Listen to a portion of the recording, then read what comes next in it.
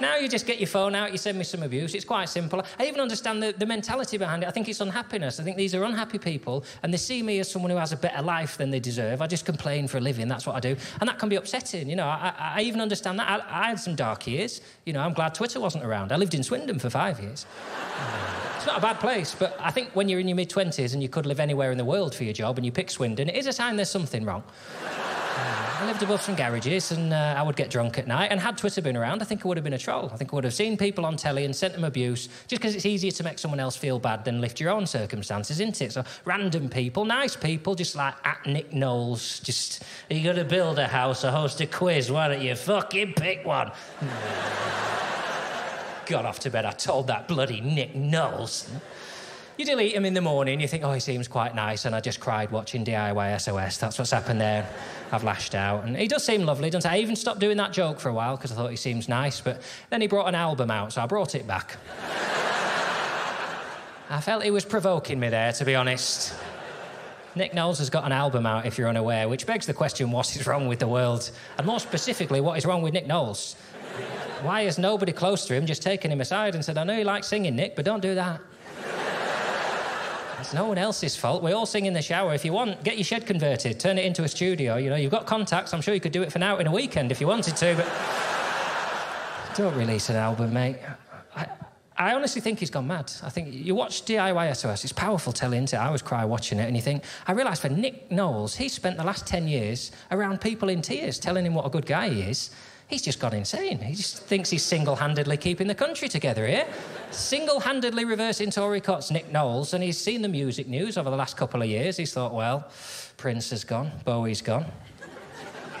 Knowles, he's going to have to get his guitar out here, I think. I'm going to have to do for the music industry what I did for that 3-bed semi in Romford. Make it relevant for the people again. I don't understand the logic behind it. But, you know, these men, they send me the abuse, and I don't mind. And it's that thing is, I think they just think my life is better than it is. I think they see me and they think, right, I'll bring him down a peg. They think I'll do a gig like tonight. I'll come straight off the back of the stage and there'll be a limousine waiting for me there, and that'll whisk me straight off to the Blackpool Ritz. You probably don't know about the Blackpool Ritz. They wouldn't let your sort in, to be honest. It's not really for you. It's underneath Marks and Spencer's. You go underneath there, and you got like a big marble top bar like that. It's only famous people in there. I'll go in there. Ed Sheeran will be there. He's just done Blackpool Arena. Go up to Ed. I go, hi, Ed, you don't know me, but I'm also famous. I go, oh, bloody hell, of course I know you, mate. How you doing? That's Ed Sheeran, if you haven't heard him talk. That's me, Ed Sheeran impression there. I do about 3 impressions throughout the gig. I've learned from doing it. It's just easier for you if I tell you who it is first. Don't want to leave you hanging. I'll just tell you and then I'll do it. I'll throw a physical clue in if I can, like the guitar. He's always writing into your head. What you up to? I'm writing a song about these peanuts. Just put the guitar down and enjoy your life, Edward, please. Everything's going fine. I don't know if you've heard the albums. They're on everything. They really are. Every radio station and advert. Sometimes they're on the breeze. I can be on Headland, miles from anywhere. I just hear, I'm in love with your body. He's on the wind. Just relax. What do you want to drink, mate? He said, I'll have a porn star martini. I say, barman, 3 porn star martinis. Just tip the 3rd one on the floor, because some people are poor. And then Ed and I will just drink and talk about all the other celebrities we know. I don't know if you know this, celebrities we only hang around with each other, because then we've got that to talk about, you know, what could you tell us of life? So Ed will say to me, what are you doing this summer then, John? I say, well, I'm actually going on a canal boating holiday with Diane Abbott and Peter Crouch. You wouldn't think we'd get on, would you? But, you know, it's a cracking triumvirate, it really is. We have a right laugh. You know, Crouchy's not cut out for barge living, obviously, but he makes an effort for Diane. She fires him up politically. He comes away so alive. And, you know, in return, he's making her quite a deadly 6-yard striker. He really is. So it's tit for tat, really. And we'll have a laugh. Eventually, Ed gets drunk and just wanders off like that. I say, where are you going to, mate? He says, I've got to talk to girls and see if from somewhere I'm going to do a song about them. OK, don't do Galway, mate. You've already done that one. I go, yeah, cheers, mate. She was from Cleveland's. I look forward to hearing line 2. It's regrettable. So, that, I did have, you were wondering, with all this, reluctance to be happy, how did you end up becoming happy? And it's because I had a turning point. I had a significant moment in my life. Something happened which changed the course of my life, right? And it happened after the wedding of the friend whose stag do I'd been on, right? We went back to America. America is a country, of course, which prides itself on individuals being able to do whatever they want to do, which is not something I am comfortable with, if I'm honest. You can do whatever you like in America, and what I like to do instead is think of things I'd like to do, imagine them ending with me getting hurt, and stay inside and sitting down. Right. So we go out for my friend's wedding, and after the wedding, what happens is we go to a cabin in the wilderness, right? And we decide we're gonna drink and play cards and get to know each other again, right? And when we get to the cabin, there's a slight problem initially, which is there's something in the cabin which I hadn't encountered before, which is insects. Right, now, I say that because you think, well, we've got insects. We haven't got insects. We've got midges and flies. We've got flying toys, is what we've got. In America, they've got things called hornets and a thing called a cockroach. Now, if you've never seen a cockroach before, they're about the size of a Labrador. If you imagine that Labrador is driving something like a Fiat Seicento, that'll give you an idea of the build of the thing right now. With most insects, I'll be honest, what I do is I scream and I run away from them. That's my first policy. But obviously you can't do that if they're in your house. You have to deal with them a different way. And policy number 2 is to stand on them. I'm not proud of that, but let's be honest, there's billions of them. So I'll just... Right now, the problem with a cockroach, you stand on a cockroach and absolutely nothing changes. They just carry on about their business, dragging you along with them. If you could get on 2, you could ride them into town like that. Built like tanks they are, right? So I have to elevate to option number 3, right? And option number 3 is to drink until I can't feel them crawling all over my flesh anymore. Because obviously, as we all know, that cockroaches crawl in your mouth while you're asleep, they lay eggs in your stomach and you die. So what I do is I drink an awful lot of whiskey, right? And by the end of the evening, as the smallest one in the group, I'm now what you would call royally shit-faced. I go up to bed, pop a little plastic bag over my head so they can't get me while I'm asleep. I'm not an idiot. Anyway, I drink a lot of whiskey, right? I go to bed, come down in the morning, I'm feeling very sick, right? And my only hope is that all my friends feel as sick as I do, and that's the end of today, isn't it? They say, what do you want to do today? I say, I really want to sit still and not say anything.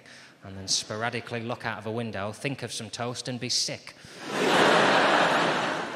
I get down there, they're all fine because they're bigger than me and they're not scared of anything like insects, so they're planning the day out. And my mate goes, hey, John, there's a lake down the road. We're going to go and see if we can hire a speedboat. I just can't tell you the many ways in which that's not what I wanted to do with my day, right? When he said that, I heard it in the voice of Michael Burke, because I grew up watching a programme called 999 with Michael Burke. We all started with things like that. If you haven't seen the programme, what it was is people nearly died, and instead of chalking that up to experience, we used to reconstruct it with actors for fun. And you'd have Michael Burke's sobering commentary so you could really enjoy it, right? Because, let's be honest, they might as well have called that programme Sometimes Dickheads Get What's Coming to Them. Uniquely moronic people on that programme. You'd have Michael Burke saying, Steve was a diabetic who hadn't eaten for 3 months when he decided to swim the English Channel. This is going to be a fun one. Everyone gather round. Bring those crisps I bought back from the holiday.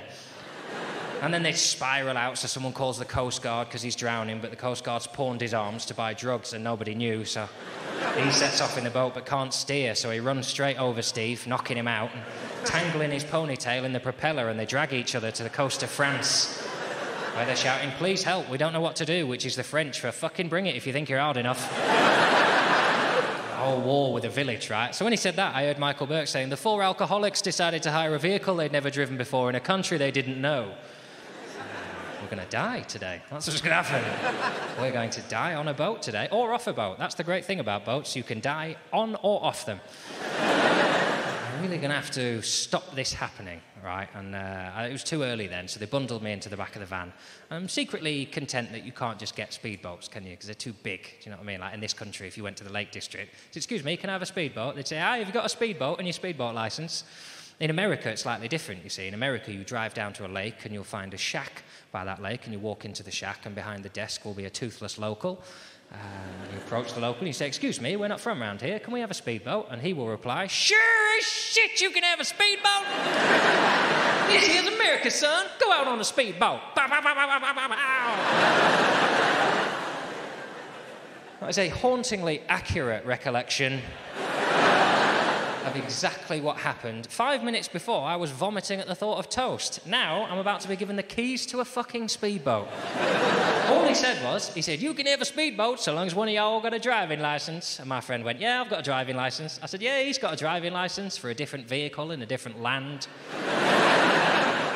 I'm still not sure what relevance a UK driving licence is to a speedboat in America. If I'm honest, you can't go to Australia and say, excuse me, can I have that air balloon? Of course you can, mate. Can I just ask, have you ever been on Dodgems? Moronic country, right? So he's drawing it through, and I think I've got my first chance here to save everybody's life. They'll not thank me for it at the time, but I'm not going to die today, right? So I said, oh, I don't suppose you've brought your paper counterpart, though, have you? Looks like I won't be able to go, mate. That's just only half a licence he's giving you there. You're not even listening. He went, this is a licence as far as I'm concerned. Pink, motherfucker. Ain't never seen one of those before. Let's go get the keys to the boat. Off he goes to get the keys. We conga off behind him, right? As we're going across the shop, my friend notices a fridge which is full of beers. And he says, excuse me, are we allowed to buy these beers? And he says, sure as shit you can buy those beers. This here's America, son. Get shit-faced. Go out on a speedboat. Pow, pow, pow, pow, pow, pow, pow, pow. His roof's in tatters. We're now walking down to the lakeside with a crate of lagers under each arm and the keys to a speedboat, right? And I think, well, we're definitely going to die today. That's a given now. At least the alcohol will numb the pain of death. Right. We get down to the side of the lake for what I'm hoping will be a 30-minute to 1-hour tutorial on how to drive a speedboat. Various do's and don'ts of modern speedboatery. He chucks the keys in the boat. He goes, have a good day. Don't hit any other boats. Which is really the sort of sentence that if you have to say to someone, you shouldn't really be giving them the keys to a speedboat, I think. Yeah, I wonder if they know not to drive directly into another speedboat. So now I'm convinced this is going to be the last day of my life, right? And we get in the speedboat, and sure enough, after 4 to 5 hours, I'd had one of the best days of my entire life. Yeah, it's an awkward moment, that, isn't it? And all I would say is if you feel let down by the end of that story, imagine how pissed off I was. I went out there in good faith to die in a horrific accident that day. And I had to climb off my little high horse and admit I'd had a lovely day and thank them for inviting me. And the worst thing they teach me as a man is that I'm supposed to be like a prince. I'm supposed to rescue women from all situations and do all things for them. And women don't need that anymore. They don't give a shit. And it's not... This sounds like I'm being, oh, do you know what my problem is? I love too much. I'm not saying that. I'm saying I'll ruin your fucking life. I will follow you everywhere and do everything and weird little shitty things where you go, oh, I've got to book that. No, you haven't. I went through your diary. I saw you had that meeting coming up, so I'll book the train for you. No need to thank me. Can't get angry with me, can you? Because it's a nice thing, but it's all festering away. Until one day it all comes out and you just go, will you piss off? I can eat a yoghurt on my own. And I go, you don't have to, I'll flick it at you. You just tell me what yogurt you like, I'll wake you up by flicking it into your face. So I tell you. I'm gonna have my own fun. Fuck. That's not the voice I'm sticking with. I think that's the one that jars mouth with the body I've been given. Hey, hi, what's happening? You're leaving. What's happening? The reason I want a relationship to work is because I finally, for the first time in my life, started to think I want kids. And I've never really... Broody to me is just not certain that I definitely don't want children. If I, even for a second, think, oh, I could handle that, that is massive broodiness to me. And it happened the other day, walking near where I live, I saw a woman pushing a pram with 2 kids in it, about toddler age, they could converse and understand. And all I heard her say, really tedious comment, she just went, well, no, because cars aren't allowed to turn right all the time. Sometimes they have to go straight on. That's all I heard her say. And I thought, that's what I want. I want to have to explain that to a human. Imagine how fun it must be to have company of 2 humans to whom you say a sentence like that and they go, you blow my mind. I've always thought they could just turn right willy-nilly, but you're telling me Sometimes they have to go straight on. I mean, where do they end up? Well, they just do 2 rights. Fuck me. So glad you're with me. I just think I understand this world. And then, because I want to be a teacher, I don't know where the lines are with children, because I'm not naturally a sympathetic person. I like to be able to do things to help people, but they have to be concrete things. I'm not cuddly. I don't do, all that shit I hate. Words like diddums and noo-noo and schminky and all that crap. When you tell someone a problem, they go, oh, dee-doo-boo-boo. You go, piss off, don't touch me. Tell me how to pay my rent this month. Don't tickle me like I'm a dog that's pissed on something. I'm not, and I don't think I could be, because I don't think sympathy's good, even for children. It's not good to be given sympathy. You need help. Like, you know when you watch a child running around and then it falls over? There's a 30-second window. They don't cry straight away. There's a gap in which the whole world stops. And it's just the child working out what's happening. They're just going, well, that's a lot of carpet in the old face. What's happened here? What was I doing? I was watching Thomas. I wanted a Jaffa cake. I really wanted a fucking Jaffa cake. I run into the kitchen and I've got all this carpet up in my grill. And I think if you leave them there, they'll work that out. They'll become functioning human beings. But parents don't let them. As a parent, you see your child and you go, oh no! And that's when the kid goes, shit, I'm dying. Broken bones, I'll never walk again. Well, the least I can do is cry, I guess. I'll cry, then I'll get some ice cream, and then we'll deal with it later. I reckon as a parent, if you see your child fall over and you go, the kid will go, what am I like? Oh, so sorry about that. I'm sorry. How many times have you told me about running? I'm a fool to myself. I'm going to go and watch some Thomas and chill out for a bit. I'm not naturally sympathetic, and I don't know when you're supposed to tell a child it's shit at something and when you're supposed to accept that it's just a child, it's not capable of this yet. I don't know. I couldn't... Oh, what are you doing there? A little bit of colouring in? Oh. I just wonder why you're carrying on with that, because you've gone out of the lines, haven't you? It's ruined. It can never be perfect now, can it? Because you're going to have to start again, because I tell you what, it's not going on the fridge like that. Trying to eat my breakfast with that brown line coming out of the tree. Bullshit, start again. And here's a little tip from Daddy. When you do the next one, just have a look what colour your Winnie the Pooh is, and then wonder why you've done him fucking purple.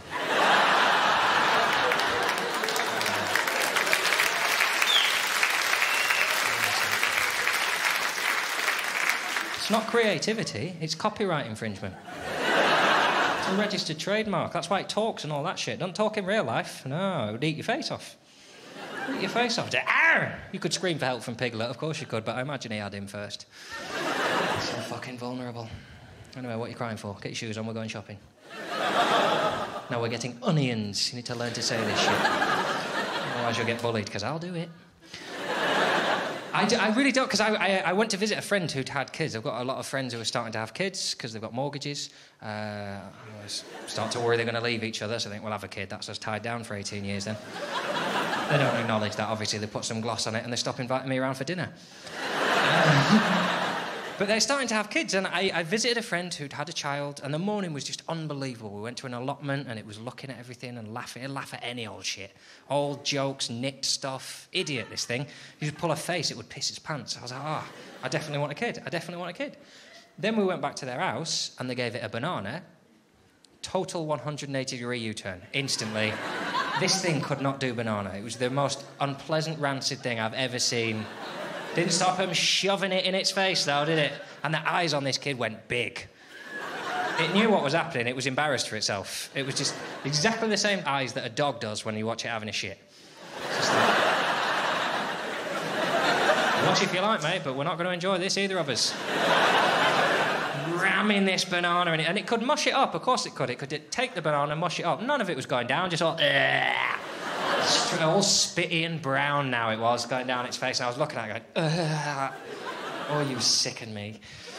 You can't have kids if that's your response, can you? My kids would be paranoid by about 6, just rocking in a corner going, I'm not eating fruit, Daddy, I'm not. Mush him, and then the parents would go, oh, get it back in. You go, oh! God, it's on you now. Oh, now I can't touch anything in this spitty banana house of shit. It's started imagining it cascading down the walls. It was like The Shining. I was trying to get out and it was oceans of it pouring down the stairs, trying to open the door without touching it and getting spitty banana all over me.